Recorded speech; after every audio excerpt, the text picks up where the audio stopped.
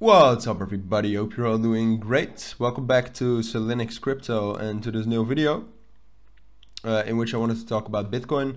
We did that yesterday and I kind of wanted to, yesterday obviously a lot happened. Volume is up, we had a massive sell off, and then over, let's say, starting today we actually recovered a little bit.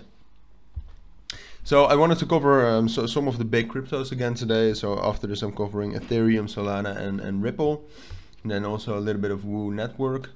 But what we saw with Bitcoin yesterday, we can actually better check that out on the chart. So let's zoom into the 1 hour time frame a little bit. I analyzed on the 4 hour, but the 1 hour is a little bit better if you have such a limited price action history after dropping down.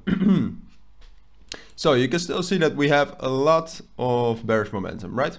We got these EMAs pressing down, and yesterday that resulted in a drop down to actually around 18,000. I mean, we perfectly touched this level around 17,500. What I expected, and what I also said yesterday, is that I did expect that when we dropped through 19,000 that we would drop down to, but I thought we would drop down to 17,000 and 16,600 especially. But that didn't happen, and we actually found a lot of support here around 17,600. Went all the way up to the 28 EMA, rejected, and now we've broken above the 28 and the 50 EMA, at least on the 1 hour time frame. On the 4 hour, it's the 28 EMA is more around 20,500, and that's also the most important part right now, because it's great that we've actually gotten above 19,000 again. I think that's absolutely phenomenal, right? Because that means that there's at least some bullish momentum and at least some strong support coming up again, which was quite some time ago. We had a little bit right here, but afterwards there was almost no buying power in Bitcoin. But the main thing we would need to do right now, and that's going to be very difficult, is not only break above 20,000, but also break above 20,500. See, if we can do that, and we're just going to do a little bit like this, a little bit freestyling.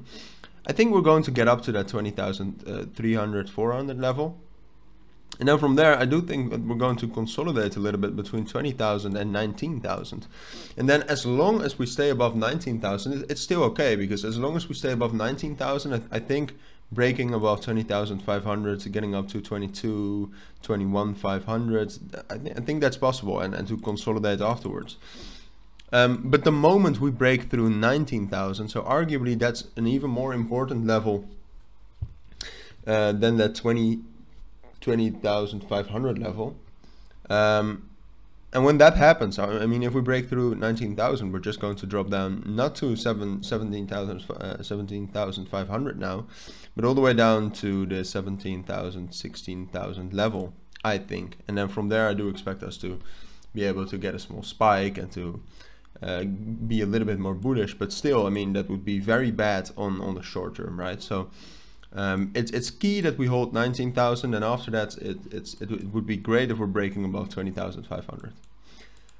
So yeah, that's basically my analysis for now. If you do have any questions about the analysis, please let me know down in the comments.